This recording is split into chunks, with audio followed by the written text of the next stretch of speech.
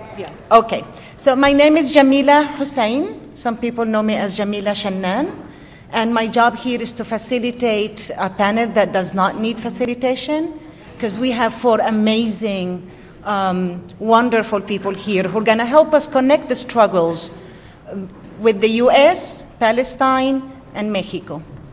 The only way we can connect the struggles is to start with Mahtowin, who is going to ground us in a frame for us to continue understanding how all of these struggles for liberation are connected. Mahtowin Munro will start us off, and then we'll take it to other facilitators. Thanks. This is very do-it-yourself. Is this going to stretch for you? It's over there. I'm going to be using. Good afternoon. My name is Mahtowin, and I'm co-leader of United American Indians of New England, and I'm also a lead organizer for Indigenous Peoples Day campaigns here in the state, including in Cambridge, where we won Indigenous Peoples Day in June of 2016.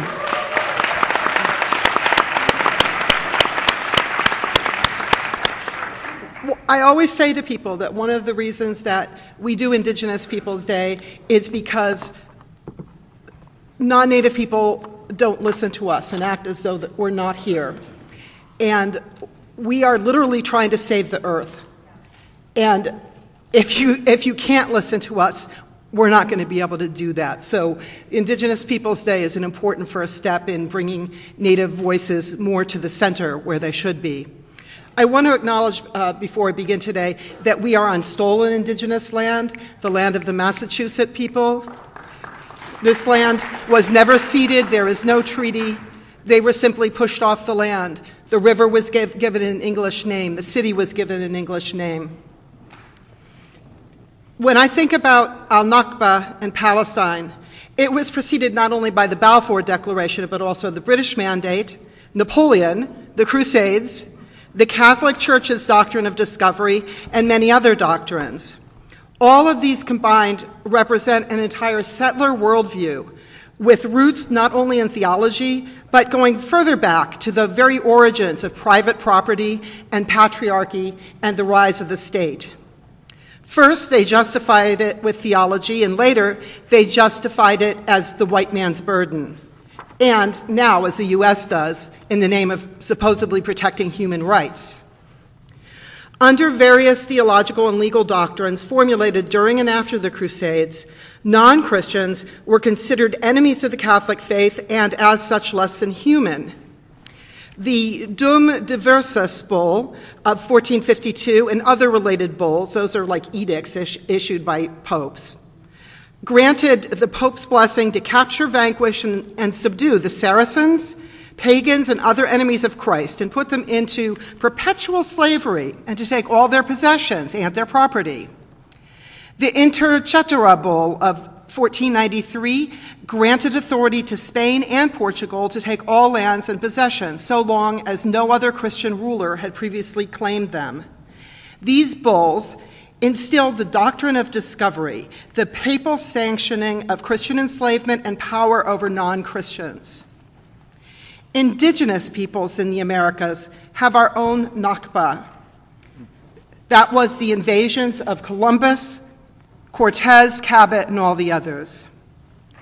When Columbus sailed west across the so-called Sea of Darkness, with the express understanding that he was authorized to take possession of any lands he discovered that were not under the dominion of any Christian rulers, he and the Spanish sovereigns of Aragon and Castile were following an already well-established tradition of discovery and conquest that was very much focused on Palestine. Acts of genocide and conquest committed by Columbus and his men and all the other invaders against the peaceful native people of the Caribbean were sanctioned. The papal documents were frequently used by invaders in the Americas to justify an incredibly brutal system of colonization, which referred to the territories as being inhabited only by brute animals. With all of this history behind them, of course the British and League of Nations felt free to carve up and distribute Palestine. Zionists spoke about Palestine as a land without people for a people without a land. And even if the land was inconveniently not entirely empty, it was somehow full of people who had no real connections to the place. They didn't know how to develop and exploit the land the way the Europeans did, the Zionists said. They didn't know how to make the desert bloom, and so they lacked legitimacy on the land. The indigenous people everywhere lose legitimacy because we are somehow not sufficiently there, yet too much there. And then we lose legitimacy because we are made up of nomads who don't really care about the place the way the settled Europeans do. And so Palestinians were pushed onto reservations, really. Refugee camps, Gaza, these are all reservations. Now here, the Pilgrims in Plymouth and the Puritans here in Boston and Cambridge, here in this very parish actually, we always bring history home to where we are. They were obsessed with the idea that they were in a wilderness, as though the land were empty and waiting for them. This idea is so embedded that even today I hear from school children and adults alike that the Europeans brought civilization here, that indigenous peoples were not actually doing anything with the land. I speak about this to make clear that the U.S. and Israel are both settler nations. Sometimes I have noticed that people here can point to Israel as a settler state, but cannot see that is the case right here. If you claim to support the struggle of Palestinians, then you must also be supporting indigenous struggles right here.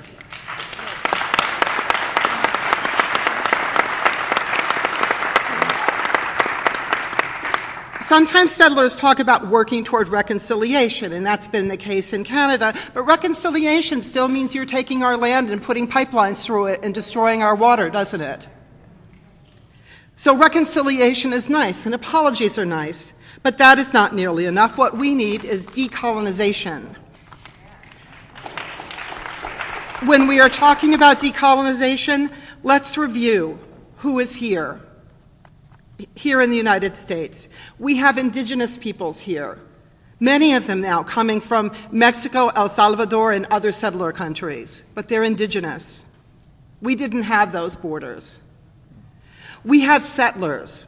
They and their progeny stole land and eradicated millions of native peoples in every single inch of stolen state of the United States. Settlers became their own law. They became their own government. They supplanted indigenous laws and beliefs with their own values. We also have millions of stolen peoples, Black people whose ancestors were largely brought here as slaves. I've heard sometimes people say that if you're not indigenous, you're a settler. That's not true. Stolen peoples can't at all be called settlers. We also have newcomers who came here after the dirty work of the slaughter and displacement of indigenous peoples, but who often adopt the worldview of settlers. These newcomers benefit from settler colonialism, whether or not they intend to, by dint of living on stolen indigenous land. Every aspect of what we do and think needs to be decolonized, treating the earth and life like a commodity, consuming resources endlessly. This is also at the foundation of settler colonialism. I read a good definition of decolonization. It is the intelligent, calculated, and active resistance to the forces of colonialism that perpetuates the subjugation and/or exploitation of our minds, bodies, and lands. Decolonization is engaged for the ultimate purpose of overturning the colonial structure and realizing indigenous liberation. Well, I would actually say that decolonization is for the liberation of all of us, because all of us are poisoned by settler colonialism. Every aspect of our lives and thought have been impacted. Ultimately, decolonization should lead to the return of control of the land to indigenous peoples. This does not necessarily mean that everybody needs to leave, but it does mean that indigenous people have the right to decide what happens, and that should put a stop to things like pipelines and fracking pretty fast.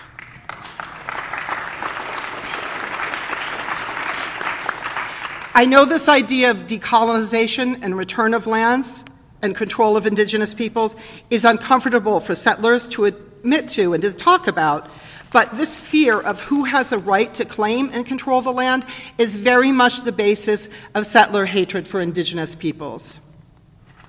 Finally, as an indigenous human being, I have the utmost feelings of solidarity with the Palestinian people because they are our relatives. Palestinian people must have the right to decide what the fate of their country should be. Their right to self-determination must be respected first and foremost. I believe that all of us must support and learn from Palestinians on their own terms and support their resistance without providing a settler colonial overlay of what we think are acceptable forms of resistance. Thank you.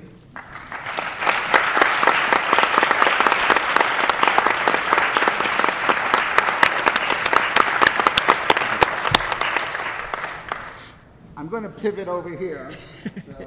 Very good. So what we're going to do is, thank you for the framing. That was excellent. And what I'm going to do is focus on a comparison between territorial loss in Mexico and what's going on in Palestine now. So, and the reason why I've been going around doing this presentation is because organizations, Zionist organizations, such as the ADL, the JCRC, are actually inviting leaders of the immigrant community, of the Latino immigrant community, in all expenses paid trips to Israel to show them how good they treat their immigrants, meaning Jews from Europe and North America. So, okay, so without further ado, we're going to go on. I was asked to abbreviate this presentation, but basically, I mean, we all know that, you know, Palestine and Mexico are continents apart, different historical and cultural development. However, okay.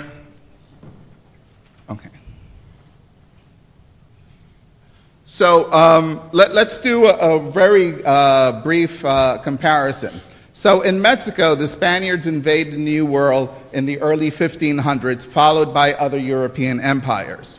In Palestine, after various Eurasian empires ruled the Middle East, Palestine is ruled by the Ottoman Empire. In Mexico, Mexico becomes the possession of the Spanish crown. Palestine becomes a mandate of the British Empire after World War I.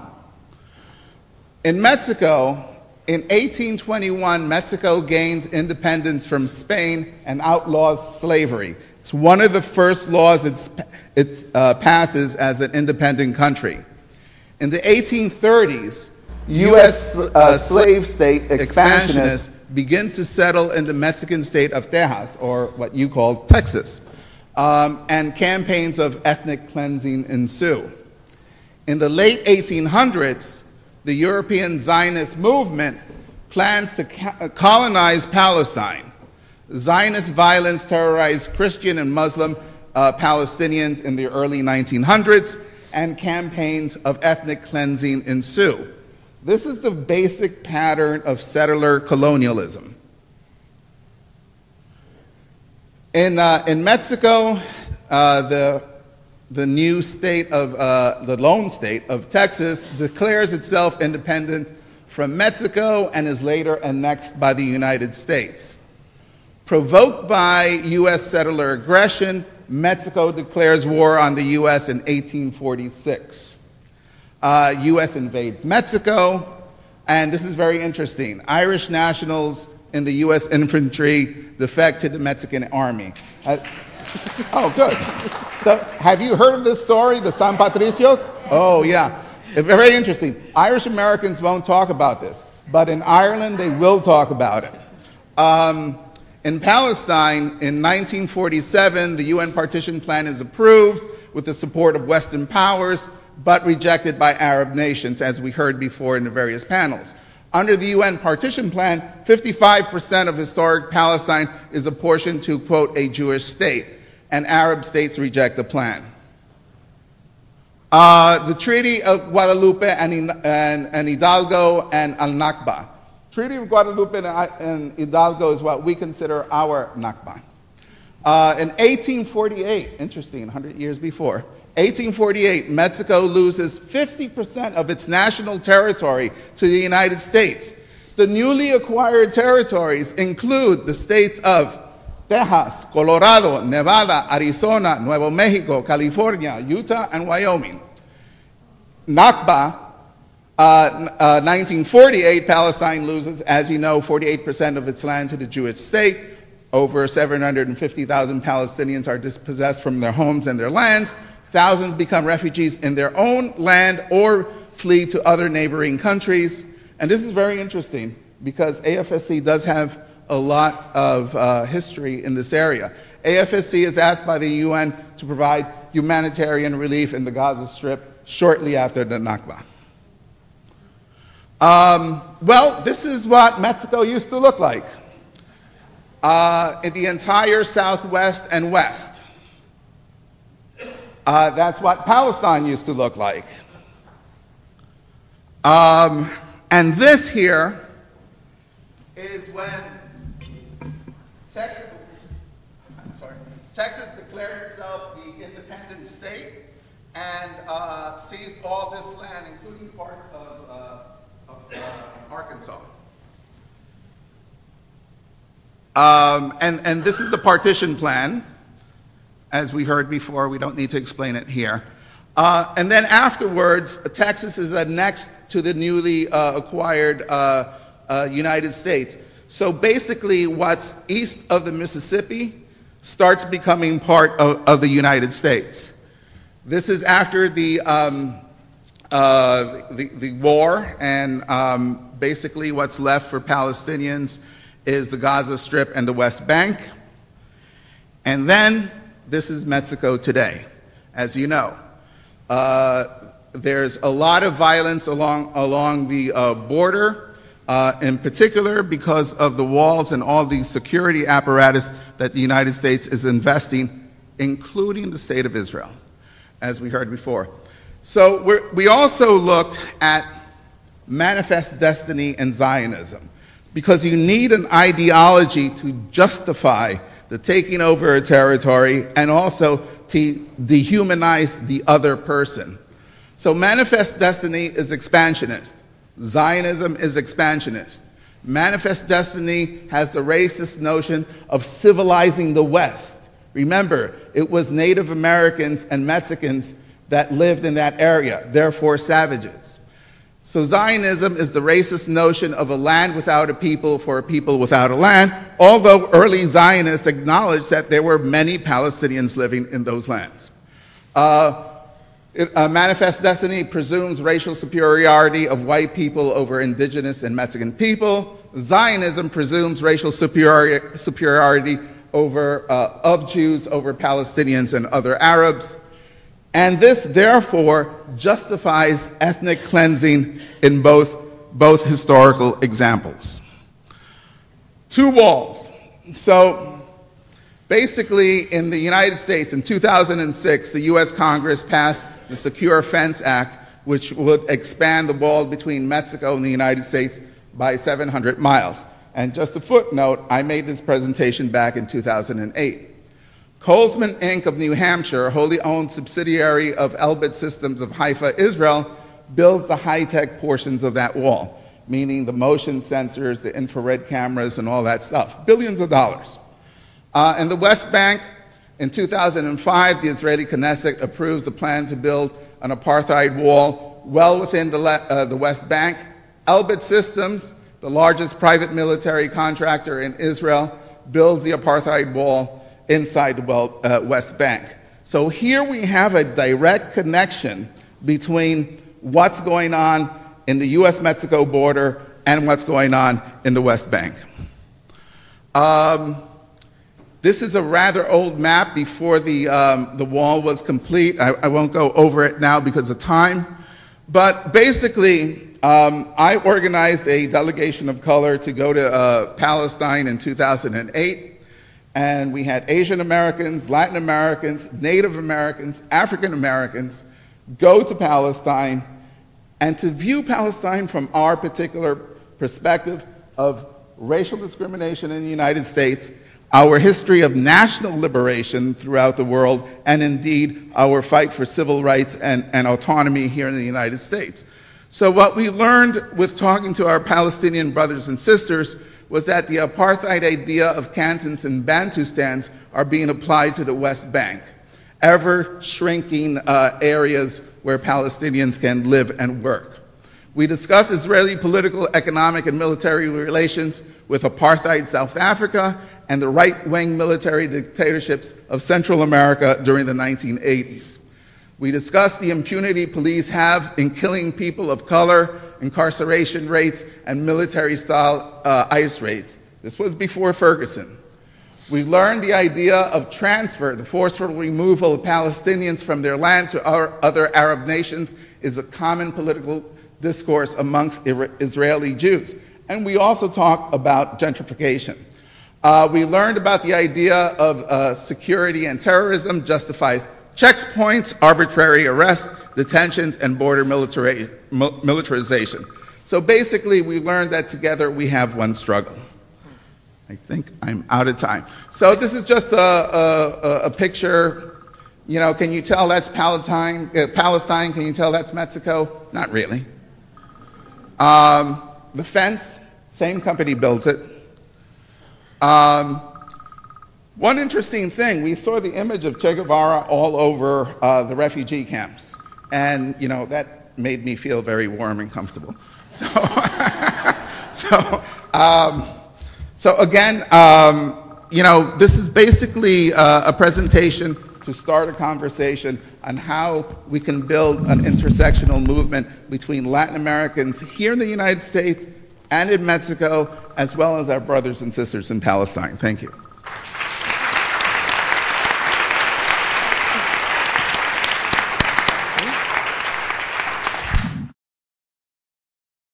Doing? Good, thanks.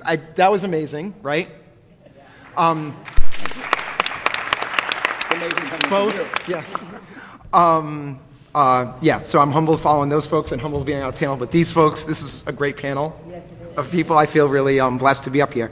My name's Carl Williams. I do, by day, I work for the American Civil Liberties Union of Massachusetts, and a lot of the rest of my time I do legal movement work with the National Lawyers Guild of Massachusetts. That's me. Specifically today, I wanted to talk about a declaration, because we're talking about declarations today, right? So 241 years ago, a declaration was drafted, right, by some British folks, right? And it was a colonizing declaration, right? It was an explicitly racist declaration. And actually, I closed my phone, but now I need to open it and get back to the quote from that to connect to what my sister Mahtowin said. Just quoting from that declaration, it says, he, speaking about the King of England, he has excited domestic insurrections amongst us, and he has endeavored to bring upon the inhabitants of our frontiers the merciless Indian savages, whose only known rule of warfare is an undistinguished destruction of all ages, sexes, and conditions. So I just say that because that's people probably realize that's the Declaration of Independence, which a lot of people point to when we talk about our rights in this country, right, or rights that exist for folks in this country. We point to the Declaration of Independence, and we point to the Constitution of the United States of America, which are both demonstrably and unarguably explicitly racist documents, right? The Constitution explicitly says that black people count for 3/5 of a human being, but not in terms of rights. That's for, proportional representation. And it also explicitly talks about how much, and I'll actually do this as a question. Do people know what it says in the second half of that sentence about what Native people count for in terms of proportional representation? 0/5. It was, so black folks counted for 3/5, Native folks counted for nothing, actually. And actually those words, you actually, if you amend the Constitution, you don't take words out, you actually just add words. So those words still exist in the Constitution. I say of this country, I don't say of our country, but of that exist, because I learned that from Malcolm X, but of this country, those words still exist. You can go, downtown Boston, and those words are carved in stone, in the lobbies of some buildings. I used to work in the John Hancock building, and it had the merciless Indian savages quote. It has that in the wall where I used to work, right? Exactly, right? So I think those are some things that we need to think about, and I think some of the language in terms of this panel talked about joining of movements and having solidarity across movements, which I explicitly disagree with, right, explicitly. But I disagree with it sort of in solidarity. I think, if that makes any sense, it probably doesn't. But I think what we're really talking about is a movement that has one specific goal. And that goal, and folks have said, that goal is liberation, right? That goal is freedom. And if people know the Dream Defenders, an organization in Miami and kind of spreading nationally across the country, Umi Sela, who's a really visionary person and probably one of the best public speakers I've ever heard, they have a series of kind of revolutionary T-shirts, and one of their T-shirts says, "I've been to the future. We won." Right? And that's a lot, right? I'll say it again because some people say it says, "I've been to the future."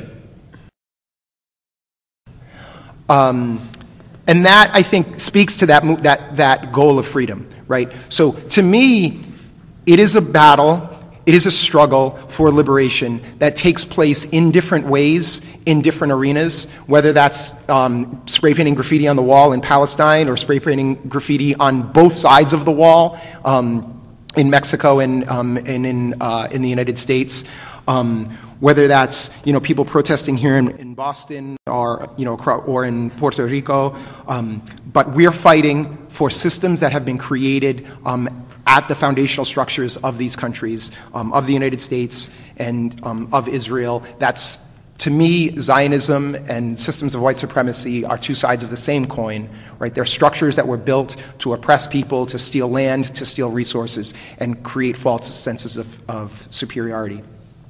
The system of white supremacy that was invented, whiteness was created in the United States, for the United States, to build wealth upon the backs primarily of people of African descent, of black people. Right? Whiteness was created for that purpose. It exists for that purpose. And it arguably, that means I want to argue with you about it if you don't agree, it arguably is the single most deadly thing that has ever been created in the history of humanity.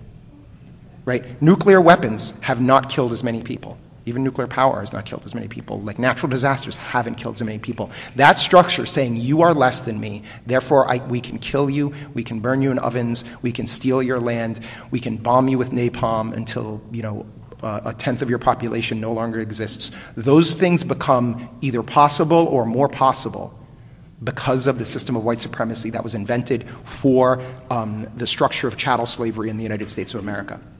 And when we talk about it, just as when we talk about the structure of the occupation, theft of land, and the stealing of human rights of Palestinian and other Arab people, we need to talk about Zionism, or you cannot have that conversation. You cannot have that conversation without talking about Zionism. When we have the conversation about the United States and its this neocolonial and imperial construct around the world, we cannot have that conversation unless at the root of it we're talking about white supremacy. I'll actually just say, because it's really inspirational for me, have people seen this video that black activists in the United States and Palestinian activists created? It's called "When I See Them, I See Us." People, if you haven't seen that, see it. Take a look at it. I would show it now. We don't have a lot of time though. You should take a look at it. If you've seen it before, see it again. I just watched it again and it really touched me. But organizations are doing that. Dream Defenders actually and Black Lives Matter took a delegation of folks, in addition to the delegations that Gabe was talking about, took delegations of black folks and Afro-Caribbean folks to Palestine, and people had an immediate sense of solidarity. They had a sense of solidarity before, but immediately sense a connection with the land, an immediate sense of solidarity with the struggles that were happening there and the struggles that were happening in their homes across the United States.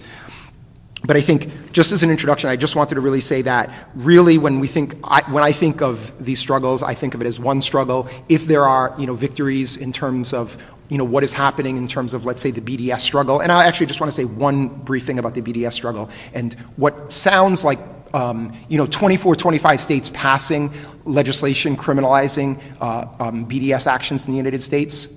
You think that's kind of bad, right? That sucks, right? It is actually, I'm going to make you think of that as a good thing, right? And I'm going to say it real frank, because I disdain respectability politics. They are fucking afraid of us. Yeah.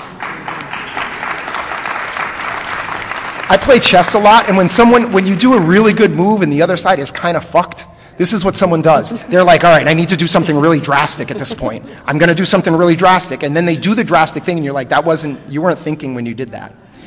That is them responding to us. That is them losing, right?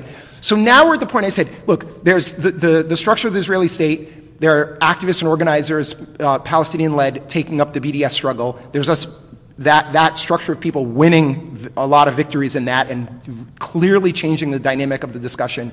And then they pass anti-BDS legislation, right, which should on its face appear unconstitutional. But if you're hoping for it to be unconstitutional in the court, I'll disabuse you of that notion. Just look on your phone at a picture of the United States Supreme Court. If you're investing your belief of liberation and freedom in this struggle on those people, look at a picture. And footnote to white supremacy. Footnote to white supremacy. If you think a bunch of people in black robes whose mind, even if they're a little bit more brown or even if they're a little bit more gendered as women, and you think they're going to save you, and also the direction that it's going, it's centrist at best, diving towards the deep, horrifying right. So I think that they are not going to save us. We are going to save us, right? So I just wanted to say that about BDS. We are winning. That is plays of desperation, and said by people long before me. Organized people will beat organized money every single time. And one of the things I think we need to do really is dare to dream, do things in more dramatic ways, confront power in real ways, and understand that our liberation is our responsibility, and all of us are complicit in oppression in ways, and there's a good thing about that, because then we can actually take responsibility, right? None of our state legislators, our federal legislators, the president, those people are not going to be part of this liberation, but we can force them to do less and sometimes hide it and actually once in a while do something positive. If we believe that, if we take dramatic action, we can make more people be free, and we can be an example of freedom for other folks. Thanks.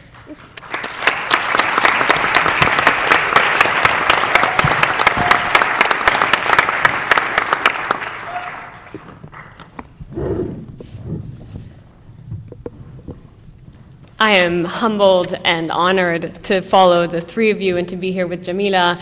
All of you are my teachers, and I have learned so much from you today, but also in other spaces, and I want to take just an opportunity to thank you all for your work, for being visionaries, for being folks who also pass batons and who are willing and eager for others to take up the struggle, to learn lessons and to be better and to be stronger. I am better because of you, and I'm so thankful to be here.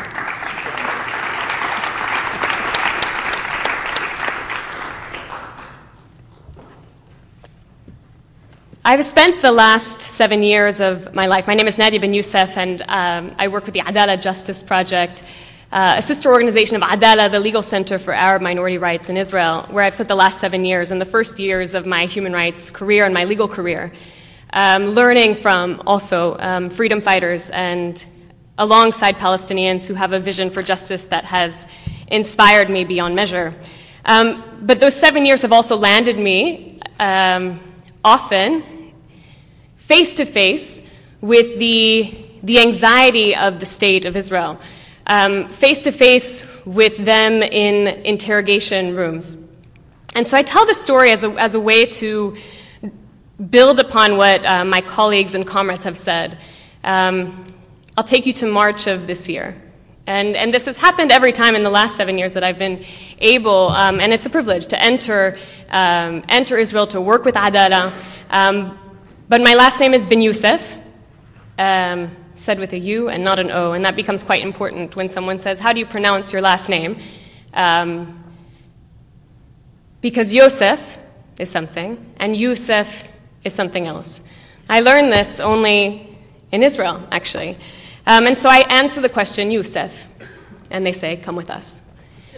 So Youssefs go to the Arab room, as those of us who've been there and have a Youssef in our name understand, and another Arab or Muslim names, or have darker skin, or are perceived in some way as a threat to the status quo. So they say, come with us, and so you're in the Arab room. I've been there for the last 7 years. And what's interesting about this position is what I learn about the empire, what I learn about Israel in those spaces of interrogation. So I was there in March of this year, 2017, and I had an interrogator named Jason. And there's always a moment when the interrogation turns. After kind of the niceties of where are you from, what are you doing, what's Adalah, something happens and there's a shift. You feel the air tighten around you, the temperature drops. And so in the past, starting in, say, 2010, when I was entering the country in 2010, the interrogation turned on this question. Who do you know that's organizing direct action? Are you connected with ISM, the International Solidarity Movement? Who's leading the protests in the Nakab?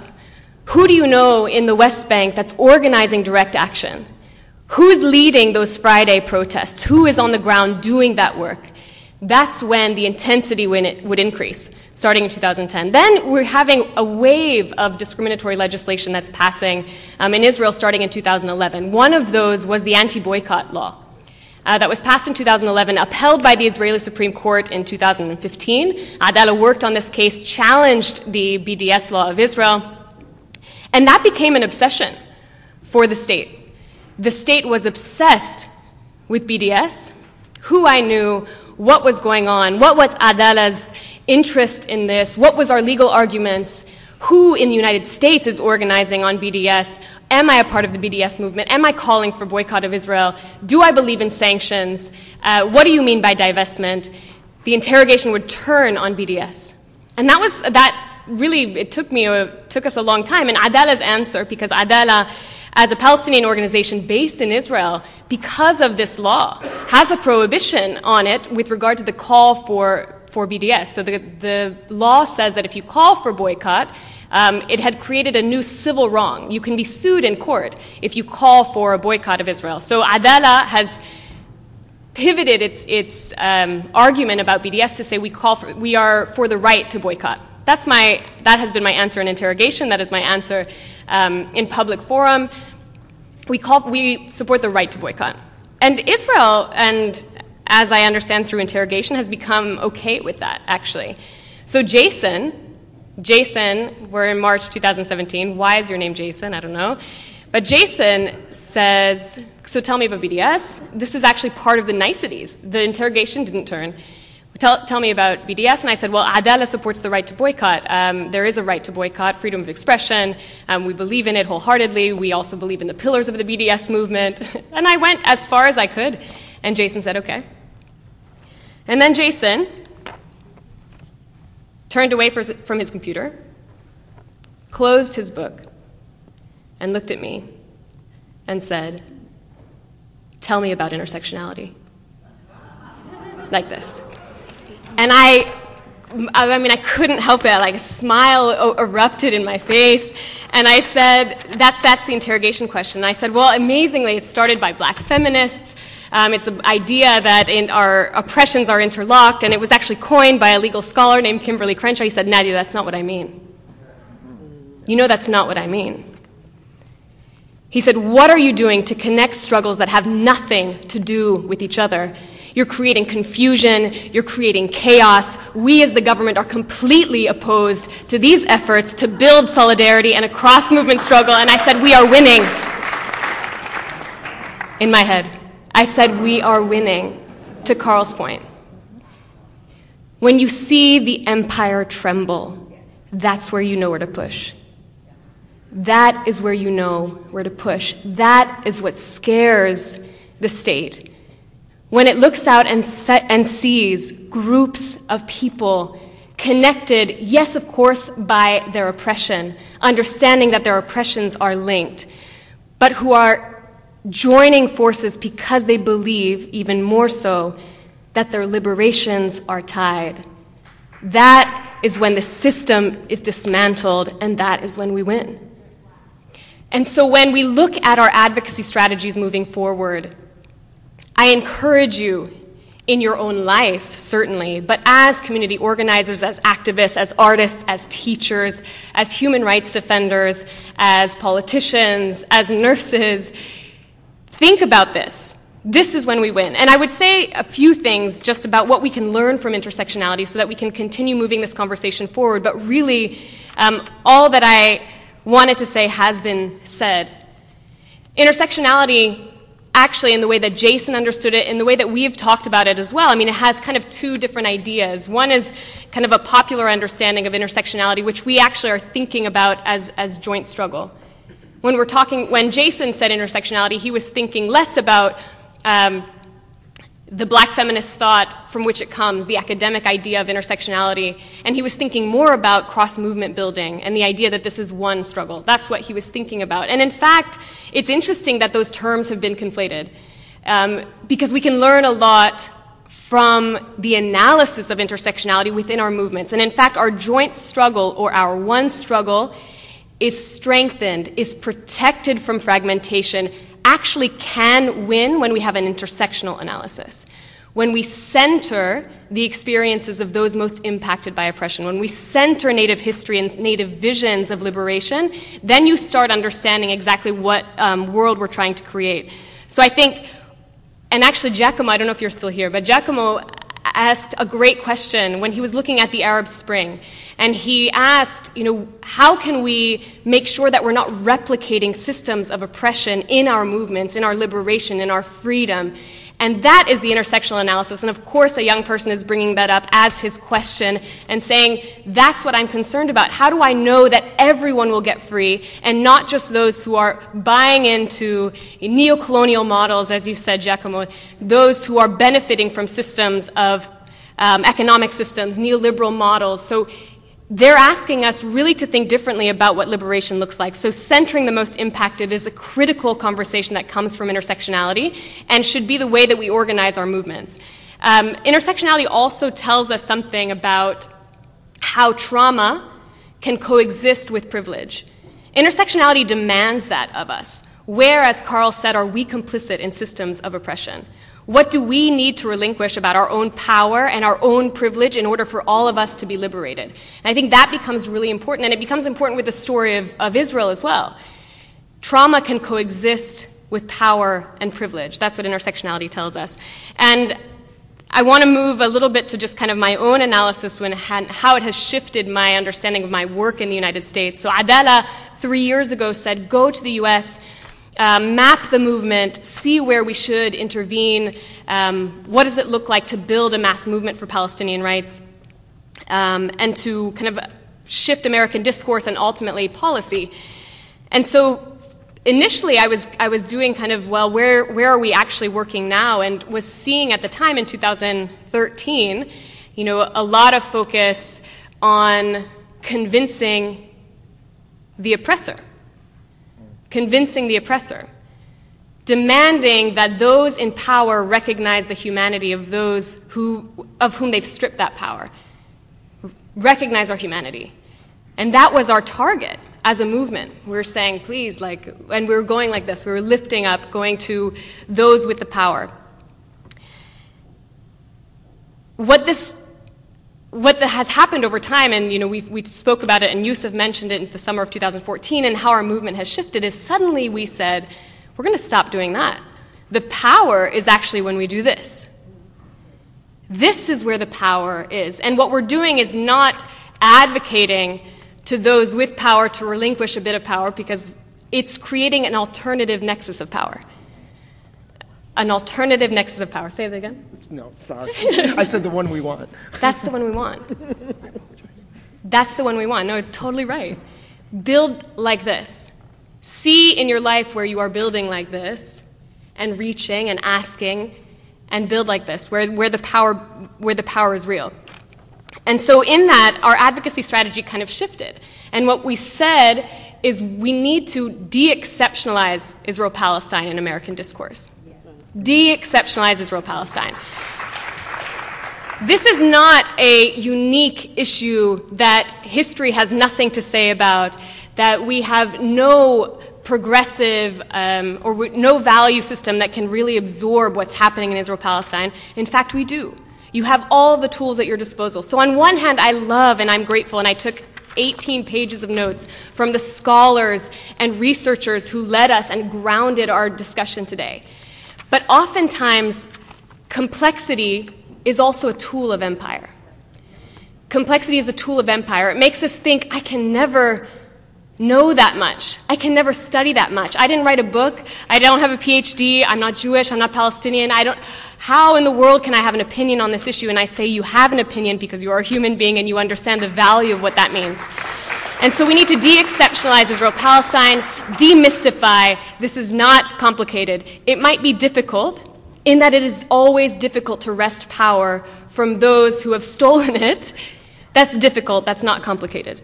And then on the last point, I will say just for us to start thinking, and as we're moving into the workshops and we're building advocacy strategies, we're starting to understand exactly what our role is now in this moment, which is different.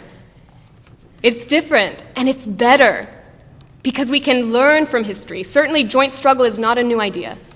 It's not a new idea. Our elders have been engaged in this since the beginning of struggle, recognizing that our liberation is tied. But with this intersectional analysis, we have something better. We have something better, and we have a protection from the fragmentation, from the discord that is generated when certain people within movements have more power than others. So we have a tool.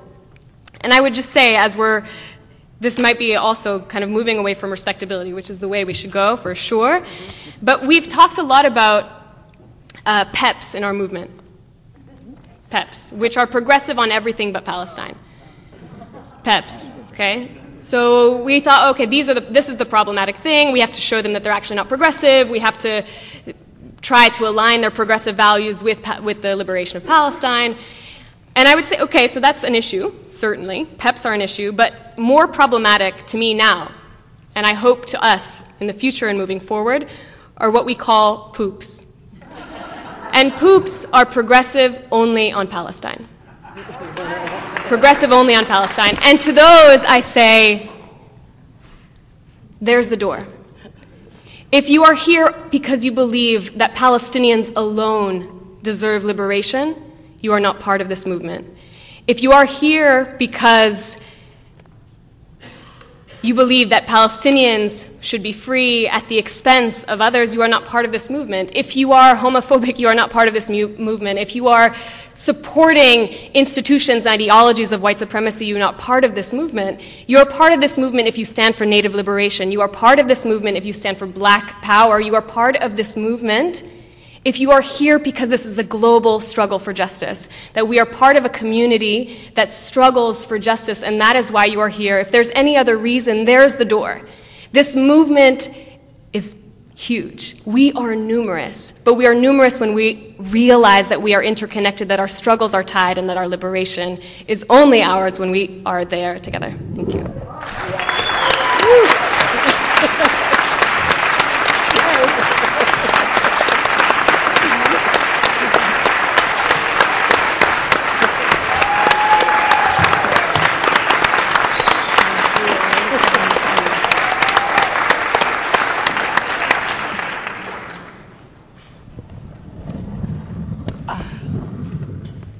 Thank you all very, very much. With peps and poops, we open the floor for questions. Being mindful of time, please make it a question. The shorter, the more questions we can get. You can line up here. And depends on how many people, we may get 2 or 3 questions and then give it back to the panelists so they can address the issues that you bring up. You can go ahead. A big commodity is the numbers that we are collectively. Can you hear? And our greatest force is to segment for that. How do we do that with so many different agencies focused on what you just mentioned, at a certain point, whether it's Palestine or it seems to be fragmented. We're somewhat fragmented. And the idea is to pull us all together because the strongest weapon that we have is choice. And the numbers are in all of us. And we need to pull all that together. How do we do that? Maybe we can take 2 more questions and then turn it on to the panelists. Thank you all. Our bright future is clearly unfolding, and I'm really, really excited to be alive right now. My question is really specific and it's related to hers. And the thing that has been coming up on and on is we've been so engaged in fight, which is, meow, bad, good, other. And when we go from fight to love, we have to give up the fight. So I'd like you to address how we do that and still carry on the mission. Okay, so I'm going to pass the mic. Who would like to? I can just briefly say for the first one.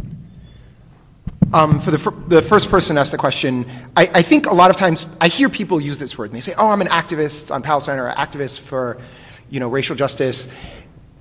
People should think of themselves more and try to be more of organizers, right? We want to you're not like the soldier in the trench. We want to have people who are organizers, who are bringing people together. And there are so many people who, because of the media system in this country, because of what is told to us by the white supremacist system, who have no idea. They say Palestinian terrorist.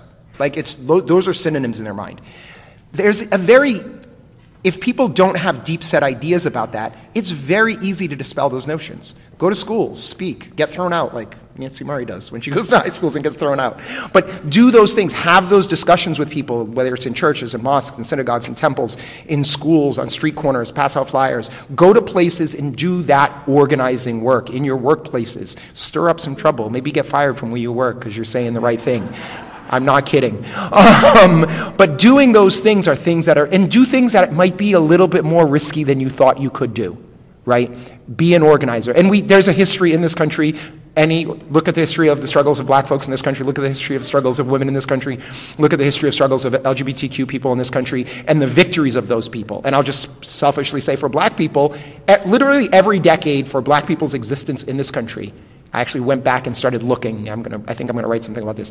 Every decade, you can see major victories for liberation that black people have won in this country through organizing over hundreds and hundreds of years. So do that, copy that work, and use that to build strength and power and knowledge.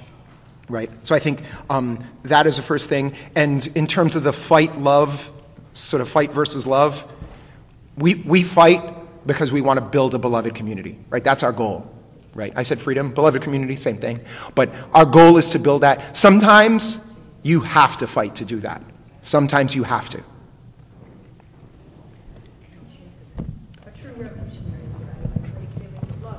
Excellent.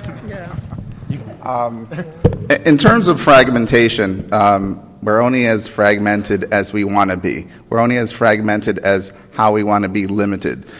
If all we want to do is pass a piece of legislation that is particular to one particular sector in the struggle for freedom and justice, and then we're not doing this right. We have to do the connections, and that's part of this presentation that I do. I work with a population of people that are mostly undocumented.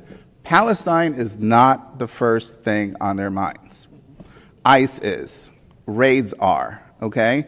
But there's got to be a way that this can be introduced when you are talking about broader issues of social and economic justice, which is why I created this presentation. And the other thing, I heard somebody just quote Che Guevara. The true revolutionary is motivated by deep sentiments of love. Just one more point on fighting and loving. I spoke recently to a Diné poet, Orlando White, who I'm working on an exhibit. And he lives in Navajo Nation, Navajo poet, and he's telling me about Diné language, indigenous language, and how English language has really stripped language of its humanity, or stripped objects of their humanity, of their energy, of their spirit. And he was telling me, for example, in Diné, the word for computer is the metal is thinking. And so he says, so English devoids people or objects of their humanity and their spirit. But he says, what's interesting is that the word for white people in Diné translates as people who like fighting. People who like fighting. It's not about skin tone, it's not about it's about conquest of land, it's about takeover, it's about fighting. And I think what I realized as he said this is that so much of our advocacy efforts that are designed to talk to white people or those who benefit from white supremacy feel like battles. They feel like fights. I leave those spaces exhausted. I'm so tired. But when we are building with those who understand systems and structures of oppression and who are resisting every day to dismantle those systems, that's energizing because that's love. That's love. And so it's a very different type of organizing and advocacy. So I think to sustain us, that's the kind of advocacy and that's the kind of world we should be building.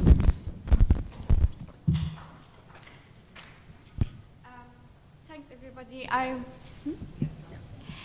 just want to ask the panel or the organizers if it is at all possible to transcribe today's presentation in a booklet, small booklet. Each presentation, the one on Mexico-Palestine, the one on Native Americans, the one on African American, and the one on Palestine and Adalah. Just because because I felt it was so learning, and they are basics and principles, all of them. So I really suggest that you will do many people great favor if you just write all what I've said today in blueprint, not very complicated, using your word. That complication is, Complication is the instrument Tool of empire, exactly. So just, if it is possible at all to transcribe it into a small booklet, all of them are great. That's it. Thank you.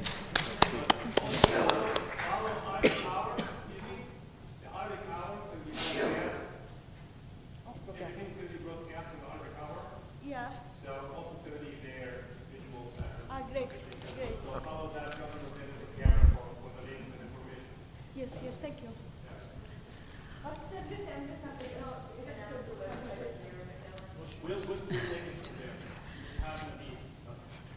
Thank you very much for this excellent presentation, very inspiring. I just want to say something about intersectionality and ask you a little bit to reflect on it, because I think you pointed it out very nicely, but I think it's important to remember that intersectionality 30 or 40 years ago had a different word, which was solidarity. And we are not inventing what is very important is understanding how solidarity always existed, and what time does it get marginalized that we need to reinvent it and give it a new buzzword that in the end is important, because words are important, but it's also important to situate it in a historical context, because every generation gave, and I think every generation made mistakes, and especially today when we're talking about intersectionality, which is basically solidarity, try to understand and be careful from the pitfalls that we can get into without realizing that we might get into it. So that's something that I wanted to mention out there. Thank you. Thank you, Nadia.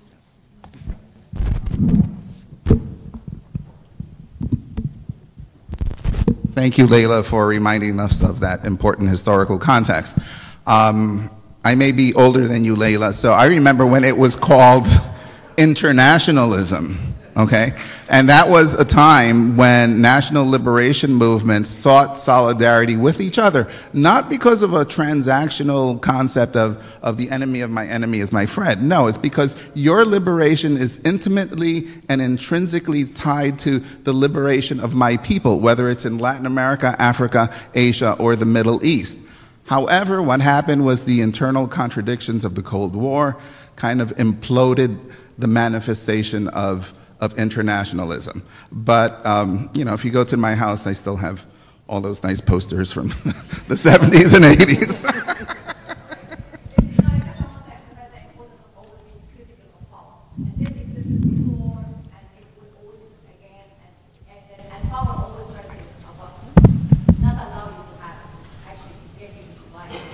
Understood.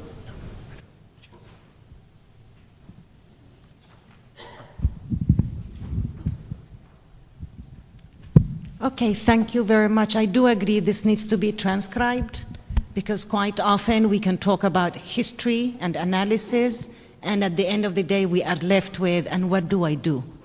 What am I supposed to do with all this information? Education is supposed to be part of organizing. Education in and of itself is not what's going to liberate us. We cannot get free without learning the facts and also loving. Just back to that question. It's not we fight and then we love. We fight because we love. Those of us who are fighting precisely because we are full of love. So I'm not worried about then figuring out how to love because I'm always going to be loving. I look forward to a day when I don't have to fight. So that's not a concern. And the other thing, I'm remembering the words of Cornel West when he says the only way you can actually hope is when you realize that you have known hopelessness. For those of us who have had moments where we struggle with finding where our hope comes from, our hope becomes a much more disciplined force that keeps us going. When I first came to the US, the first thing that struck me was how little people talk about indigenous people, about the land. How people freaked out at Harvard when in my first week I asked, whose land is this? I did not know that after all these years and after everything, they refused to talk about colonialism. My students throw the word colonialism right and left. They think it's fancy. They think it makes them sound smart. Without understanding settler colonialism in this continent, it is going to be very, very difficult for us to get free. All of us, in whichever ways we want to talk about. As indigenous people, and I'm speaking as a Palestinian, we're not fighting for civil rights. We are fighting for decolonization.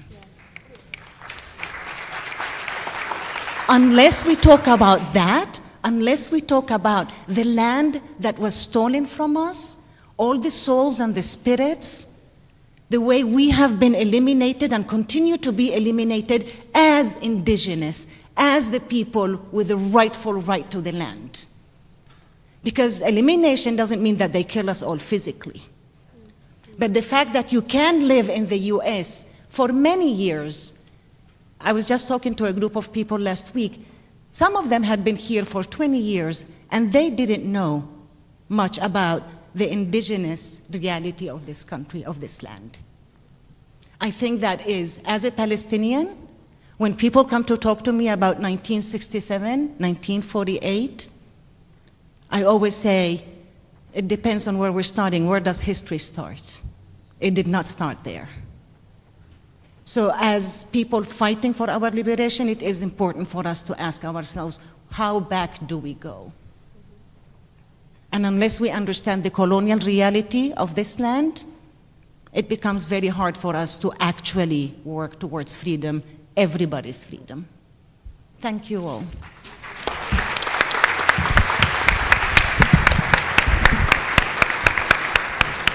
Yeah, I thought that was a fantastic panel. Thank you all very, very much.